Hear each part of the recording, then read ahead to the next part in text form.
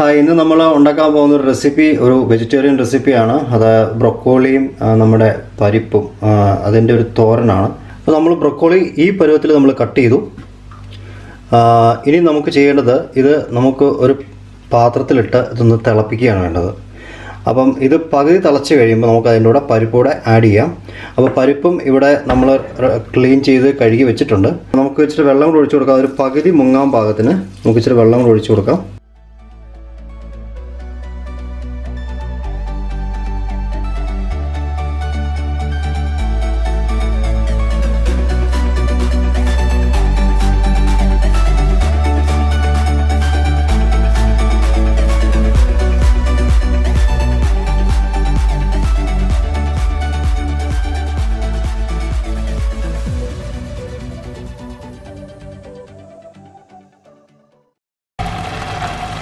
അപ്പോൾ നമ്മൾ അതിനകത്തൊരു പരിപ്പ് ആഡ് ചെയ്തു.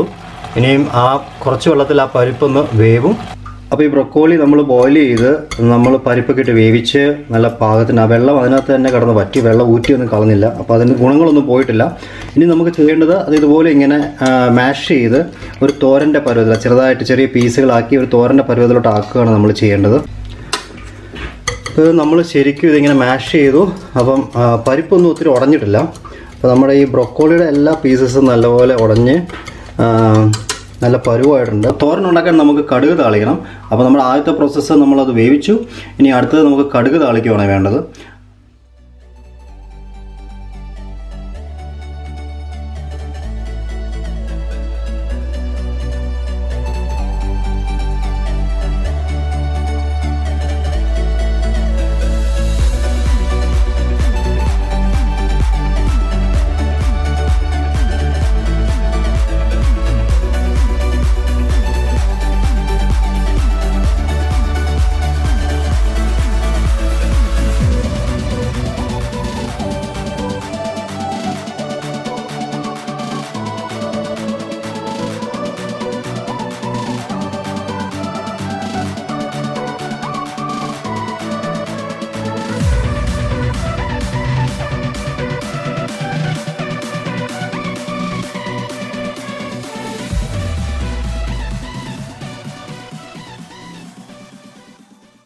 നമ്മൾ പാനിൽ എല്ലാം സോട്ട് ചെയ്തു.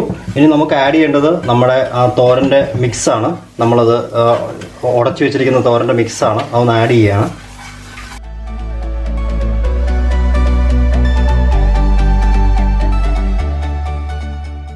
അപ്പോൾ നമ്മൾ മിക്സ് ആഡ് ചെയ്തു. അപ്പോൾ നമ്മളിത് മഞ്ഞളിട്ടാണ് ഇത് ശരിക്കും പറഞ്ഞാൽ ഇത് വേവിച്ചത്. അപ്പോൾ ഒന്നുകൂടെ മഞ്ഞളിടേണ്ട ആവശ്യമില്ല. ഇനി ഇതിനകത്ത് തുള്ളി വെള്ളമയം ഉണ്ടാവും. ഈ വെള്ളമയം ഒന്ന് പോകുന്നവരെ നമുക്ക് ജസ്റ്റ് ഒന്ന് വെയിറ്റ് ചെയ്യാം. അപ്പോൾ ഏകദേശം വെള്ളമൊക്കെ ഒന്ന് മാറി അതൊന്ന് ഡ്രൈ ആയി. ഇനി നമുക്കൊന്ന് മിക്സ് ചെയ്യാം ഈ മസാലയൊക്കെ ആയിട്ട്.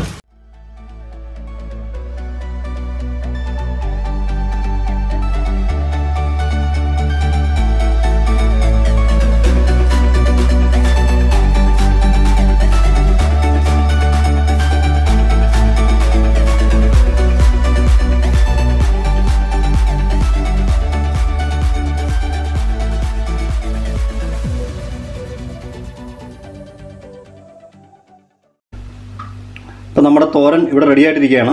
അപ്പം ഇതിനകത്ത് പരിപ്പ് ഒത്തിരി വേവാതെ നോക്കണം. എങ്കിൽ മാത്രമേ പരിപ്പും ഈ ബ്രൊക്കോളിയും നമുക്ക് ഇങ്ങനെ കാണാൻ പറ്റത്തുള്ളൂ. ഇതിനകത്ത് പരിപ്പ് ഒത്തിരി വെന്ത് കഴിഞ്ഞാൽ പിന്നെ അതിങ്ങനെ കുഴഞ്ഞിരിക്കും. അപ്പോൾ പരിപ്പ് വേവാതെ പരിപ്പ് പകുതിയാൻ വേണം. അപ്പോൾ നമുക്കൊന്ന് ടേസ്റ്റ് ചെയ്ത് നോക്കാം. ഒരു മുളകും ഇച്ചിരി ബ്രൊക്കോളി എടുത്ത് അപ്പം നല്ല തേങ്ങയുടെയും നല്ല വറ്റൽമുളകിൻ്റെയും പച്ചമുളകിൻ്റെ ഒക്കെ ടേസ്റ്റ് ഉണ്ട്. ഇനി പിള്ളേർക്ക് വേണ്ടി ഉണ്ടാക്കുവാണെങ്കിൽ നിങ്ങൾ മുളക് അവോയ്ഡ് ചെയ്യുക. അപ്പോൾ ഈ റെസിപ്പി എല്ലാവരും ഒന്ന് ട്രൈ ചെയ്യുക. നിങ്ങൾക്ക് ഇഷ്ടപ്പെട്ടെന്ന് വിചാരിക്കുന്നു.